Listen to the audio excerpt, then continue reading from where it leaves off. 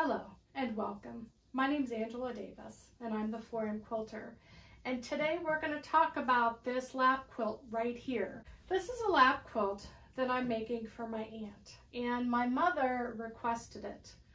To give you a little bit of background history, my mother is the fourth youngest from a family of 9 children, and my aunt is the oldest girl. So right now, due to my aunt's circumstances, she is currently in a wheelchair, and because of that, her low mobility, her legs get very cold. So my mother's asked me to make her a lap quilt. So that's what this video is all about. But first, let me show you some photos before we get into constructing this quilt. And stick to the end because I'm going to give you yardage requirements in case you want to make the double 4 patch and a larger throw size for like the back of a couch or the back of an easy chair or a recliner. So here's a photo of my mother and her younger brother, my uncle. She was approximately 5 years old and my uncle was approximately 4 in this picture. She might have even been 4 and he might have been 3 by looking at the picture. I love these old photos. But the one day we were sitting around having coffee at my aunt's house, and I had mentioned this photo and how I wanted to make a copy of it so that I could have a copy for myself.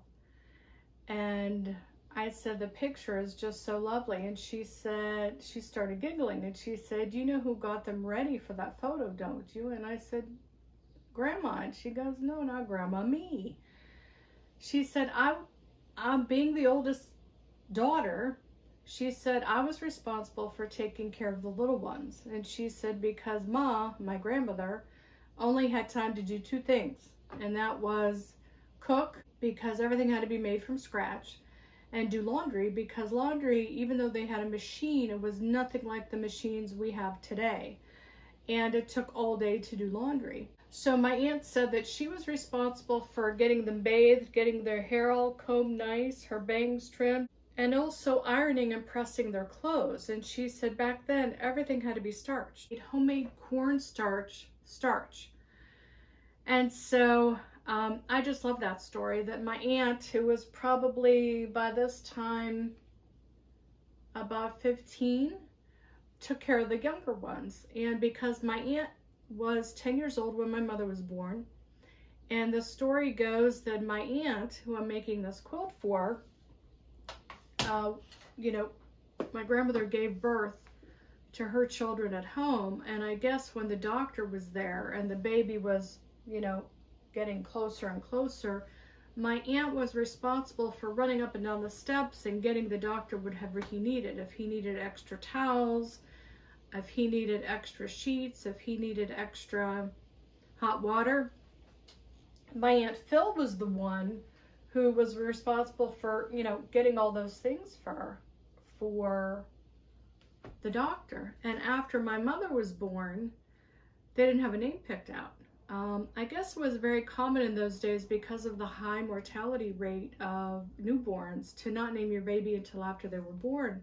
So my grandfather, my grandmother didn't have a name picked out. So my aunt is the one who named my mother Irma.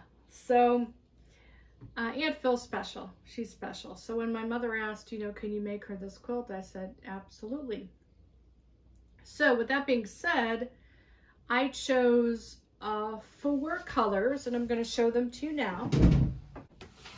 How I did this was I chose a main print, and whenever I do this, I call that the focus fabric.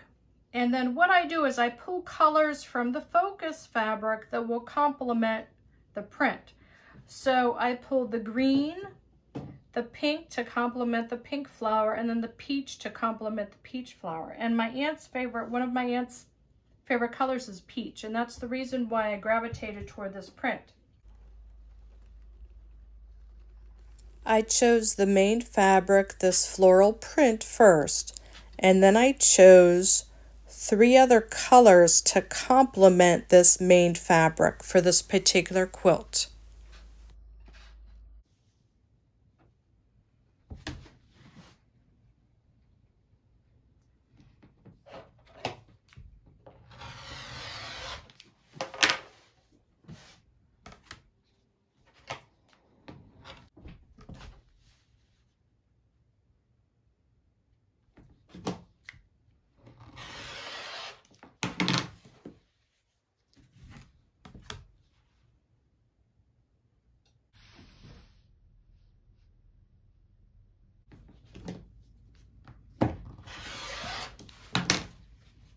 So for this quilt, the finished measurement is 36 inches wide by 44 inches long.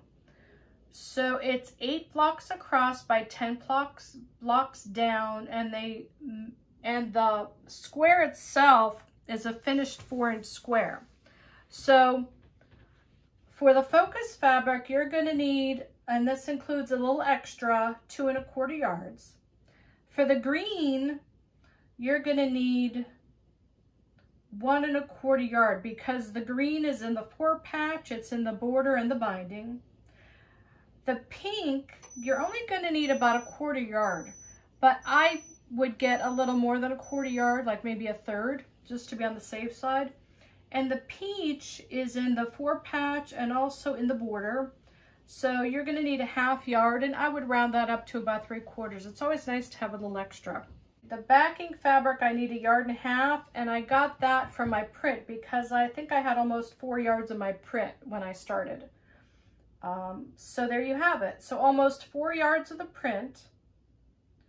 The green, let's go with 1 1/4 yard. The pink, 1/3 yard, and the peach, let's go with 3/4. Okay, so what you're going to do is we're going to cut from the print, okay? We're going to cut 5 strips at 4.5 inches, and then we're going to subcut those into 4.5 inch squares, okay? And we need 14 of those. Okay, so for the green, we need 5 2.5 inch strips for the 4 patches. We need 4 2.5 inch strips for the border, and we need 5 2.5 strips for the binding. So we need a total of 9 2.5 strips in the green. In the pink, we need 3 strips at 2.5 inches, but we really only need 2 width of fabrics plus 1 at 2.5 inches by 18 inches, but we can cut 3 just to be on the safe side. The peach, we need 3 strips at 2.5 inches for the 4 patches, and then we need 4 strips cut at 2.5 inches for the border, okay? Okay, so like I said, from the print, we're cutting our strips and then we're subcutting into squares.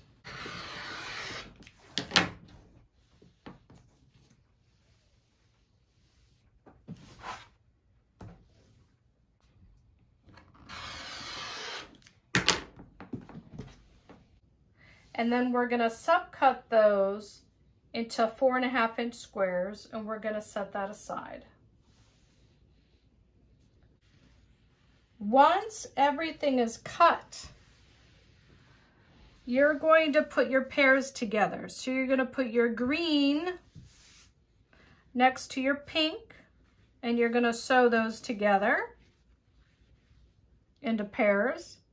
Then you're going to sew your green next to your peach and put those into pairs. Now remember, you're sewing 3 sets of pairs, 3 sets of the pink for the 4 patch and 3 sets of the peach for the 4 patch. And then from there, you press and then you subcut those into 2.5 inches like this to create your 4 patch, okay?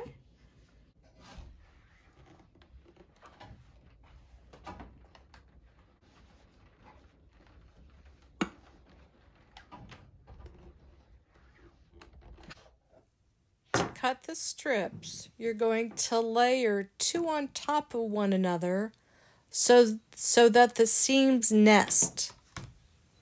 And then you're going to cut the strips in 2.5 inch sections.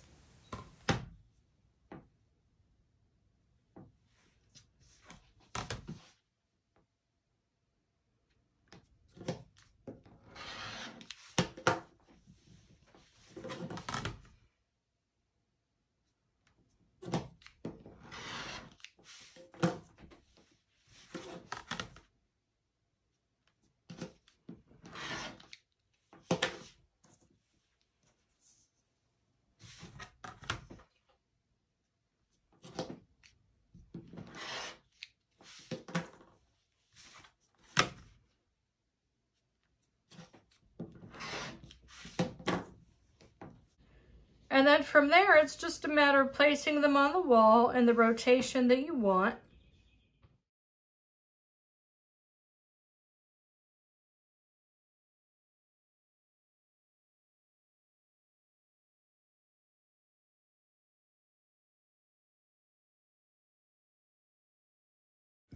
When sewing the rows together, you want to be sure that when you pick up your first row and set it down next to the machine, that you're setting it down so that the side of the stack of blocks that gets sewn is facing the machine. This way you don't mess up the orientation of how you're sewing those blocks together.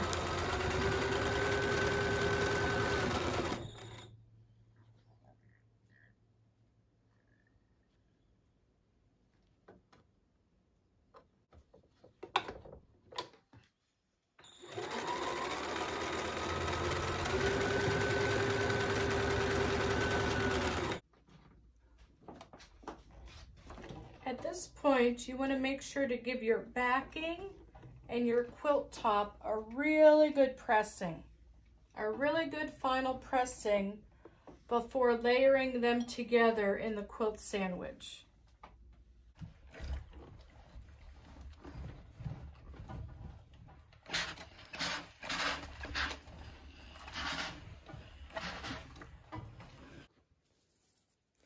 I pin based my quilt layers together, and I try to think about where I'm putting them on the quilt in relationship to how I think I want to quilt it, so that I try to lay the pins out to avoid the lines where I'll be potentially putting my stitching.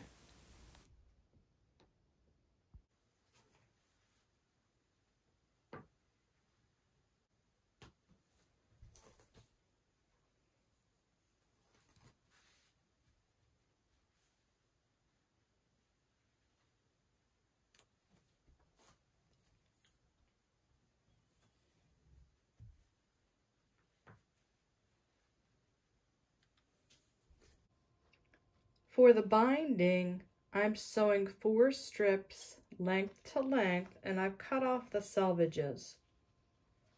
And I've pressed them flat, and I'm going to sew them across. Make sure every time you start to sew on your machine, you hold those threads to prevent any accidental knotting or bird's nests. And now I'm going to sew these 2 long pieces end to end to make a continuous binding. From here, we're going to press the entire length in half lengthwise. Okay, so for the binding, okay, let's pretend this is my quilt and I'm attaching my binding, okay? Now, my binding, I use cut 2.5 inches because that's how I was taught to do it. Some people like a narrower binding, they'll cut theirs at 2 inches. And some people like theirs a little bit larger. Some people cut theirs at 2 3/4 or even 3 inches. I stick with the standard 2.5 inches because that seems to work well for me. When I'm done pressing it all down, I turn it over and I press it again to make sure that that strip is nice and flat. And I don't have any issues with these seams being bulky.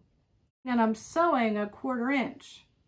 And let's say this is the raw edge of my quilt. When I get to within a 1/4 inch of my raw edge, okay, I stop and I do maybe 2 back stitches, okay?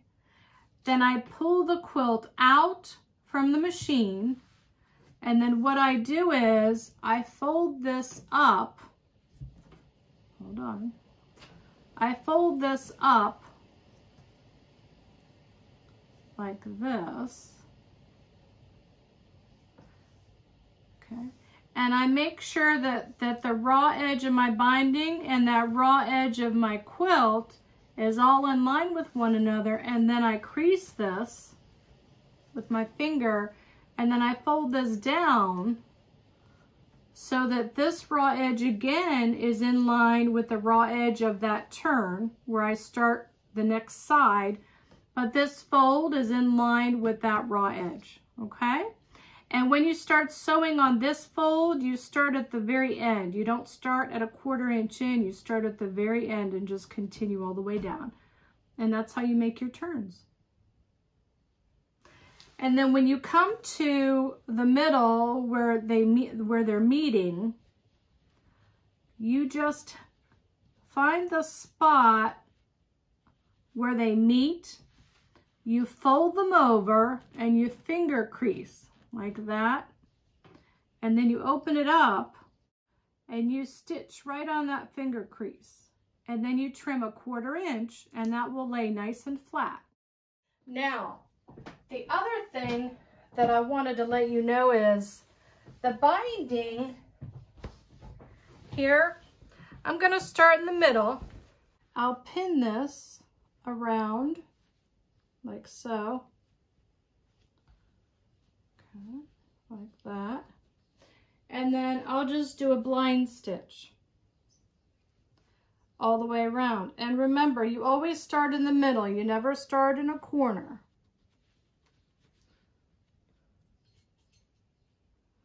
Okay, you always start in the middle. You never start in the corner. Okay? And you, ow, ouch, ouchie, ouchie. That pinched. But you always start in the middle of your quilt, never in a corner, okay? And when you do get to a corner,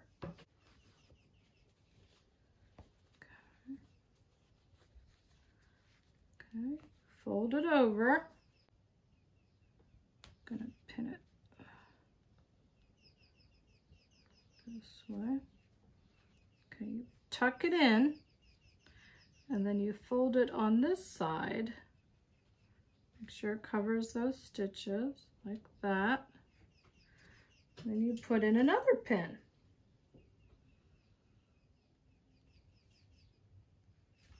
See? You just continue to fold.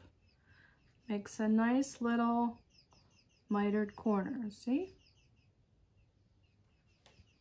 Nice little mitered corner. Okay? Then you just continue on down the line with your blind stitch until you meet up where you start again. So to recap, the double 4 patch. Oh, and the reason why it's called a double 4 patch, let me show you. Do you see it?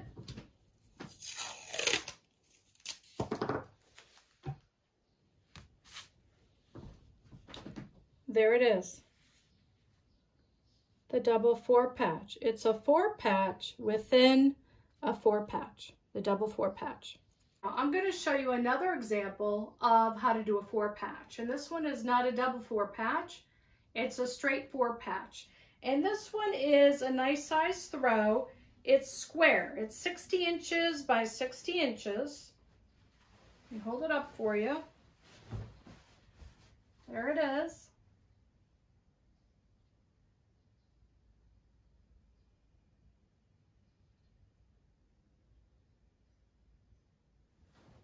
Okay. There it is.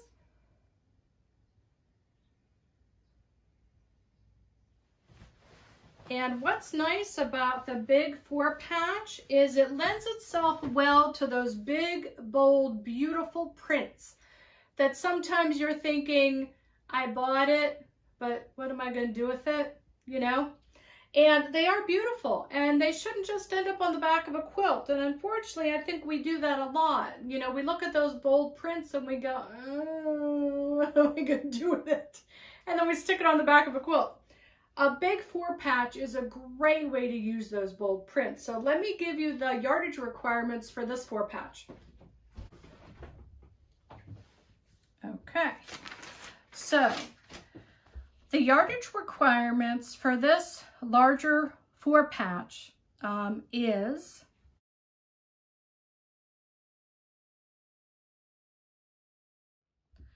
for the print you need 2 yards.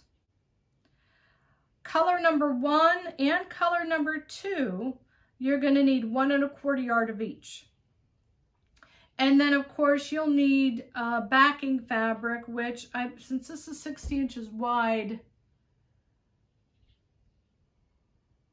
40, probably gonna need about 4 yards of fabric for the backing. And then of course binding. So you're probably gonna need at least a 1/2 yard. Let's see, 60 and 60 is 120, 120 is 240.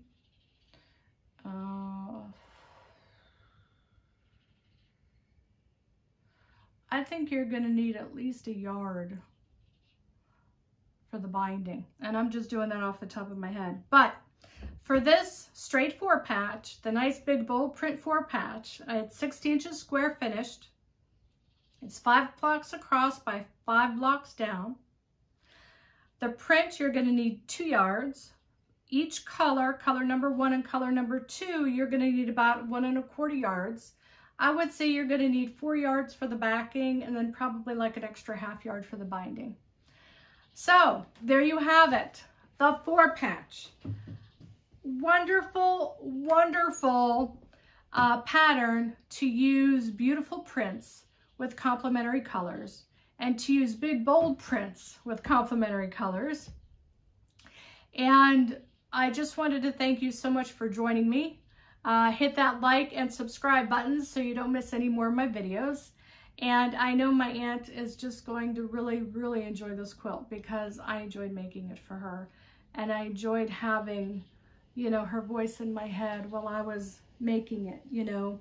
Her house was the house that when you went to visit, she always had snacks and treats, and she would get out her little parfait sundae glass dishes and she'd put ice cream in it and Cool Whip, and then she'd have us pick out our own colors for the sprinkles. I'll never forget that.